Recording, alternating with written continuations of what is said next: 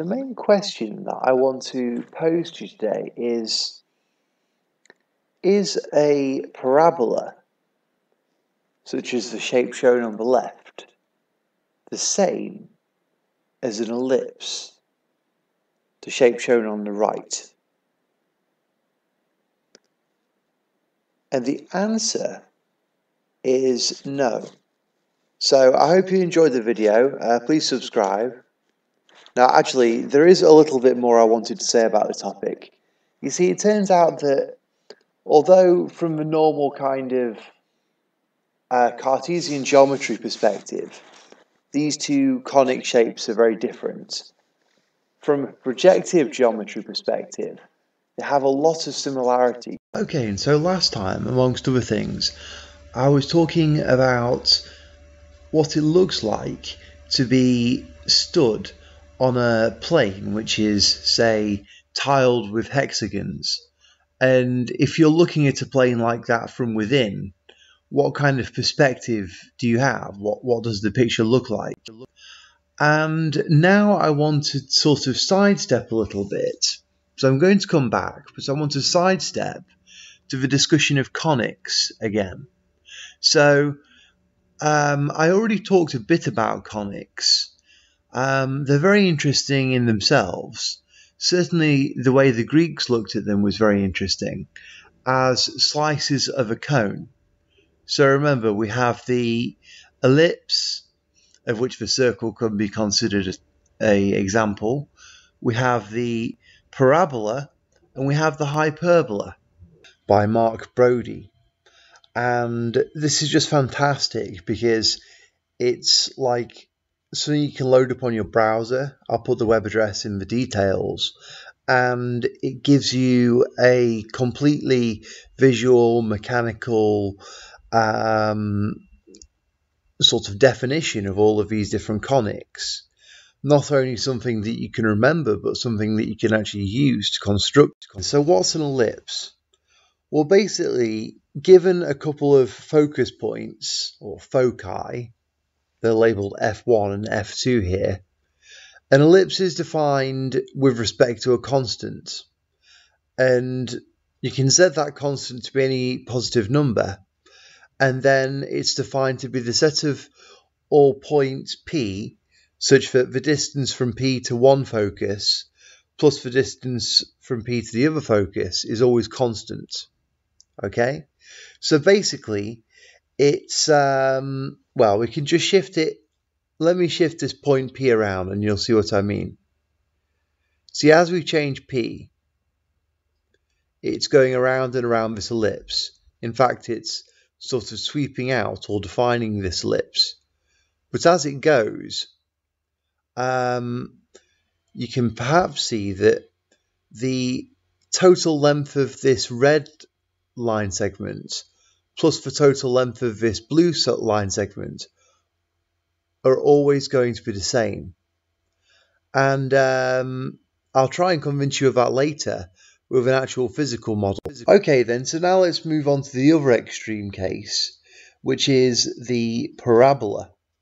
Okay, so the parabola is again defined with respect to a pair of focus points, F1 and F2, and this time it's defined as the set of all points P such that the distance from P to one focus minus the distance from P to the other focus is always equal, up to a minus sign, or minus 2. So you can see here that the blue length is longer. And as we change the position of the point P, the blue length is getting longer and longer. But the red length is growing in a similar way, so that the difference between the two lengths remains the same. And so that's the definition of a hyperbola. And later on I shall give some mechanical demonstrations of this, so it should become a bit more clear exactly what's going on. So finally we have this kind of in-betweener case, which is the parabola. Okay, so the parabola can be defined by having a focus point, just one focus point, F, and a line, which we call the directrix. And then it's said to be the set of all points for which the distance to the focus point is equal to the distance to this line, to this directrix.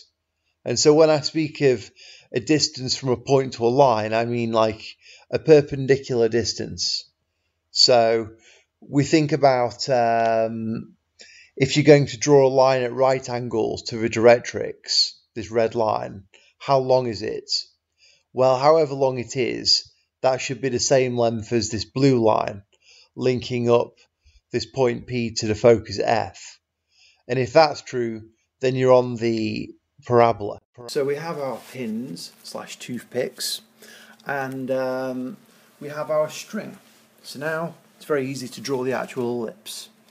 All we do, hold down the paper so it doesn't move, and we're just going to move this pen around so that this string is always taut.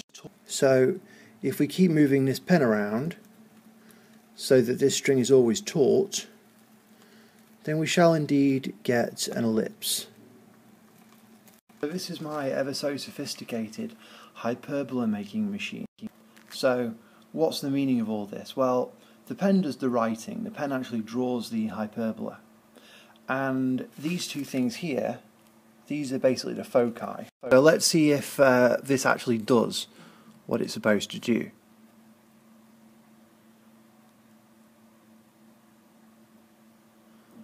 That looks quite hyperbolic to me.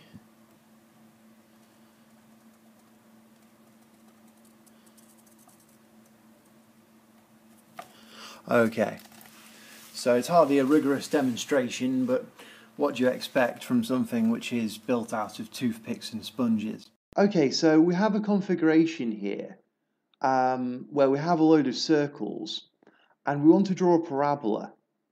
So a parabola is defined with respect to a focus, in this case this blue point B, and also with respect to a line, in this case this blue line J.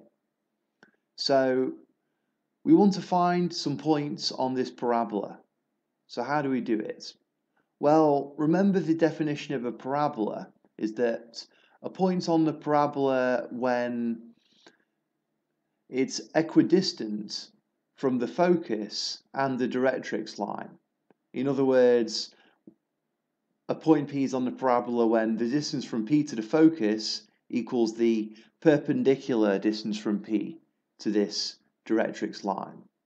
So can we find some points like that?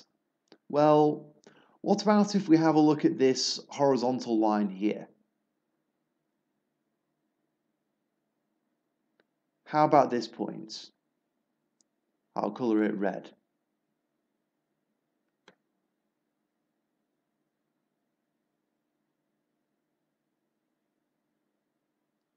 Well, let's say that this small circle has a radius of 1. So the difference between the radii of subsequent circles is 1. And so you can see that this red point here is 2 units away from the focus, and it's 2 units away from the directrix. So indeed it should lie on the parabola. Let's try and find some more points on this parabola. Maybe you'd like to pause the video and see if you can find any places where 2 circles intersect that actually correspond to points on this parabola.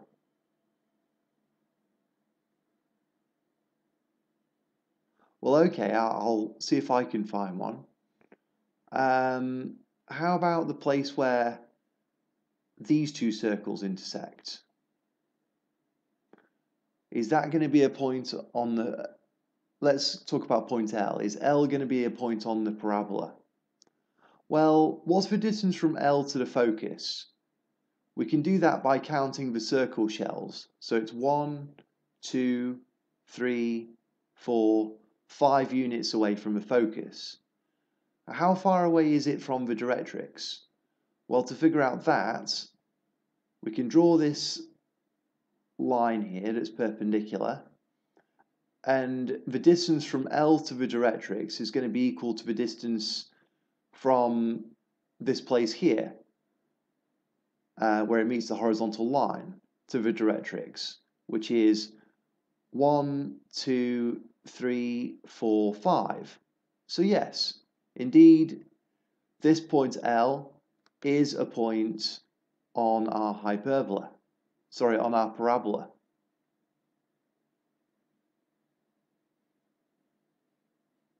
As is this point K by symmetry. Are there any more points which would lie on our parabola? Indeed there are.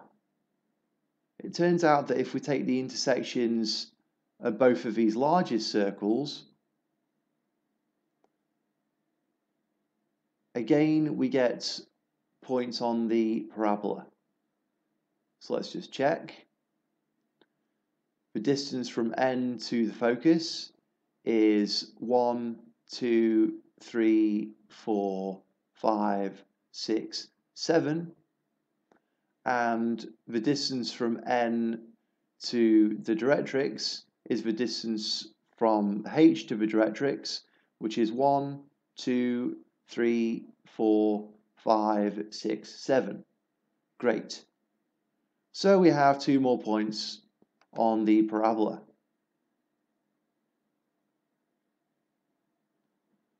More than enough information for us to compute the curve algebraically, but why not just use the GeoGebra drawing package? So it's got this nice function to draw a parabola, select a point and a directrix. Okay, here's our focus point, here's our directrix line, and here's our parabola. Okay, so we've just drawn a parabola with respect to this left focus point B. And now what we're going to do is draw an ellipse. An ellipse is defined with respect to 2 focus points.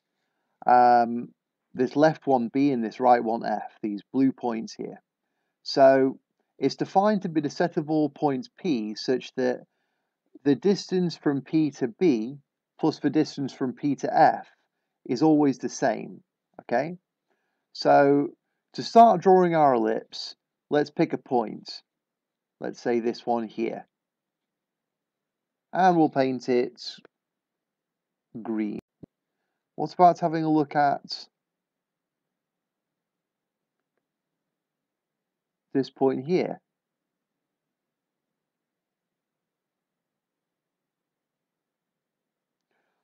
This point is lying on one circular shell further away from point B, so its distance from B is 1 larger, but it's also lying on a circular shell which is a bit closer. It's the next closest circular shell to this rightmost focus point F. So if I just carry on quickly, maybe you'll see the idea. Basically, as long as you keep choosing these places where the circles intersect, so that you're sort of moving circular shells away from one foci and moving circular shells towards the other, then the points you pick will indeed be on a focus, will indeed be on an ellipse.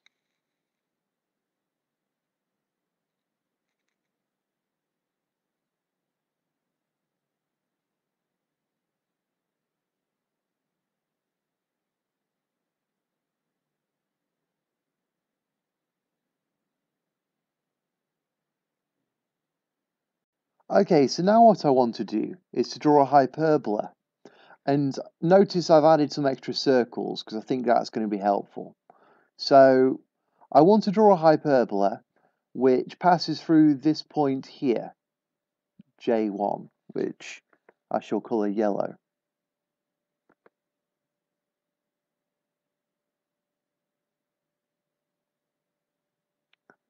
Now, we have these 2 focus points. The left one is this blue point B, and the right one is this blue point F.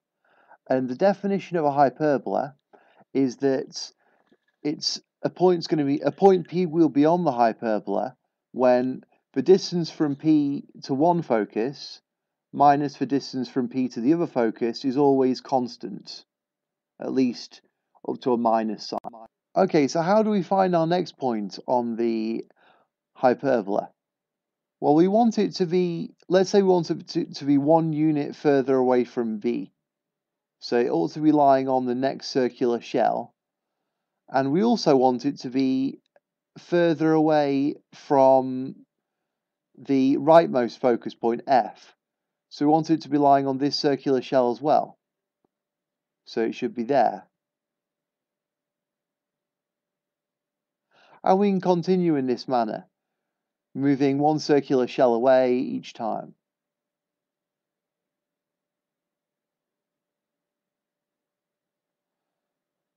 And hopefully you can see that as we do this, we're getting further away from both. And we can also do it going inwards. So we'll move 1 unit closer to B and 1 unit closer to F.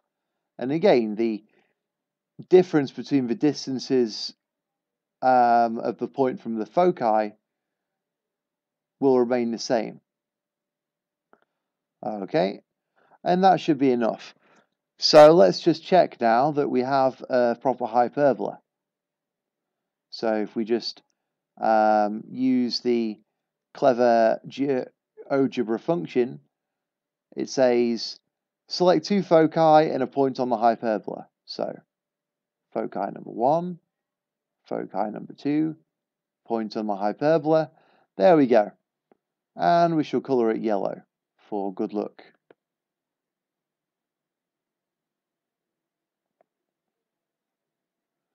So notice that there's actually 2 branches of this hyperbola, and the reason for that, I suppose, is because we ought to think of this with respect to the absolute value of the difference between the distances, and that gives us these 2 branches of the hyperbola, and that also matches up quite well with our definition of making a hyperbola by slicing one of these kind of double cones, if you like.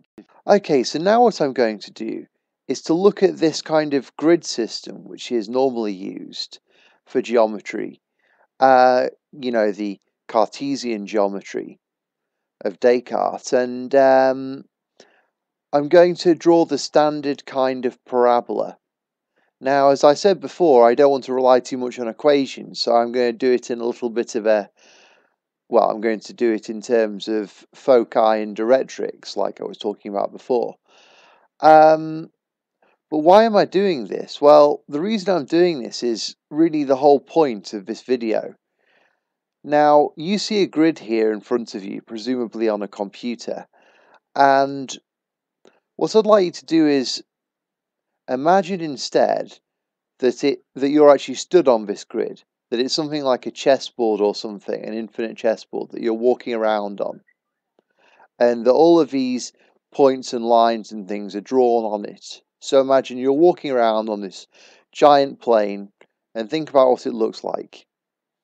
So that's the kind of perspective we want to be taking. And I'm going to draw this parabola, and then we're going to think about what it would look like if you actually stood on the actual plane looking at it. And the result should probably surprise you. It surprised me. Okay then, so this particular parabola, it has a directrix given by this blue line here, which is 0.25 units down and it's horizontal. And there's a focus here, which is right in the middle above the origin, so has the Cartesian coordinates 0, 0.25, because it's 0 units to the right and 0.25 units up. So okay, what are the actual points on this parabola? Can we find some? Well, it turns out that we can. I'm just going to draw them on, and I'll leave it to you as an exercise to actually verify that these are the correct points.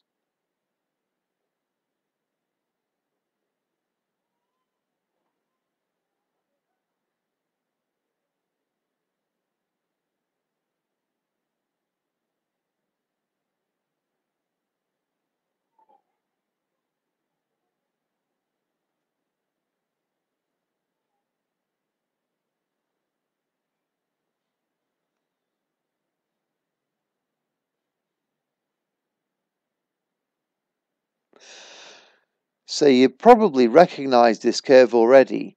It's what you'd normally call the curve y equals x squared. In other words, it's the parabola defined by saying that the height you are above the origin is equal to the amount you are right of the origin times the amount you are right of the origin. When I say amount, I mean distance.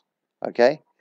So, for example, 1, 1, and we have the point 2, 4, because 4 is 2 times 2, and we have the point 3, 9, because 9 is 3 times 3, and so on. So it's a fairly standard shape. Okay, so what I want to show you is that we don't have to think of it in such numerical terms. If we just have this focus point here, which is a quarter of a unit up and centered up on the origin with respect to left right, and we also have this horizontal line which is a quarter of a unit down from the origin. Well, if we use our line as our directrix and our point as our focus, then we can just produce this parabola straight off. So pick the focus, pick the directrix line, and as you can see, that produces just what we wanted. This nice big parabola.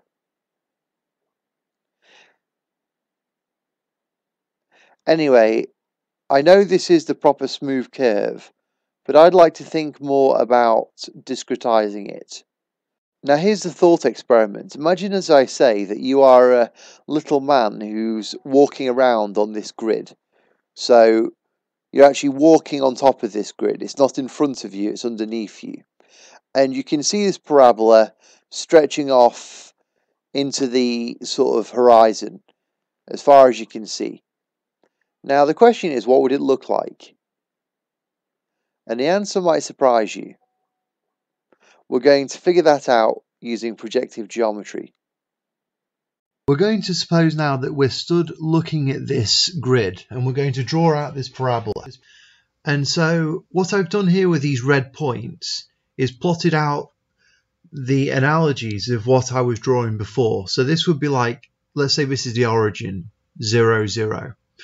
So now to get to the next point on our discretized parabola, we want to be moving 1 to the right and 1 times 1 up. That gets us here.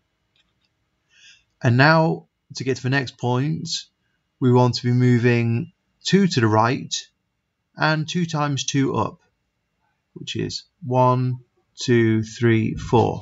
That gets us here. Except, actually, we ought to join them like that. And we shall have to zoom in. But we also ought to join this point 2, 4 with this point 3, 9.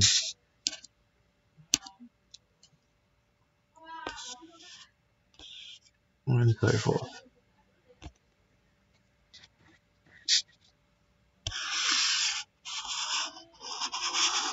And we basically do the same on the other side of a parabola. So this is 1 step to the left, 1 step up. This is 2 steps to the left and 4 steps up, 3 steps to the left and 9 steps up, and so forth. Now, here's what's interesting.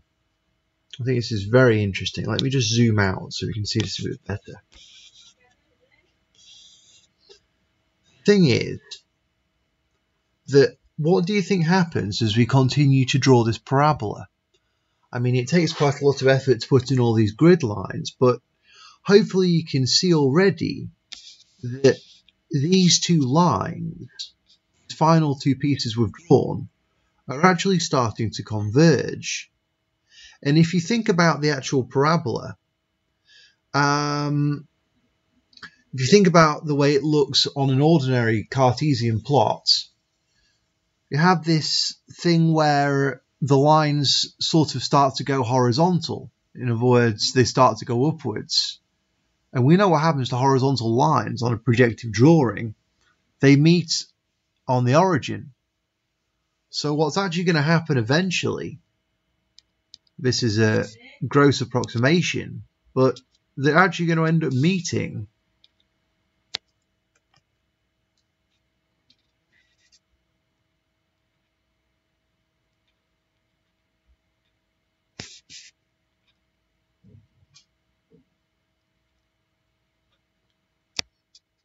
if I can zoom in.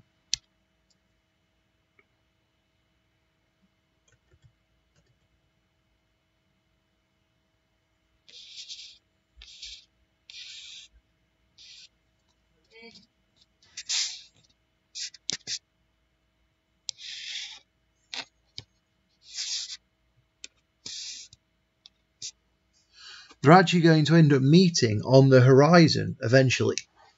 So let me just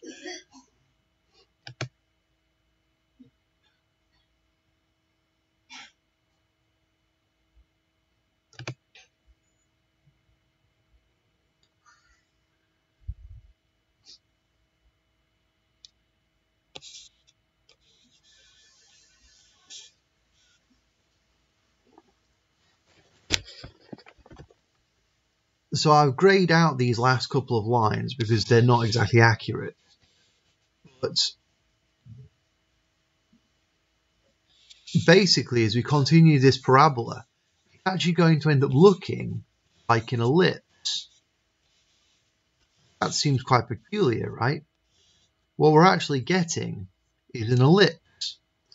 So the way a parabola looks when you're stood looking at it from the plane that it's drawn in is elliptical, because the points end up meeting at the horizon. So this is one of the most, well, this is sort of a glimpse at one of the most interesting insights of projective geometry into conic curves, that basically one conic curve can look like another conic curve. A parabola can look like an ellipse. And in fact, what we'll see later on when we sort of really get down to the brass tacks of what projective geometry is all about is we shall see that, in fact, all of these conics are basically in some sense the same in projective geometry.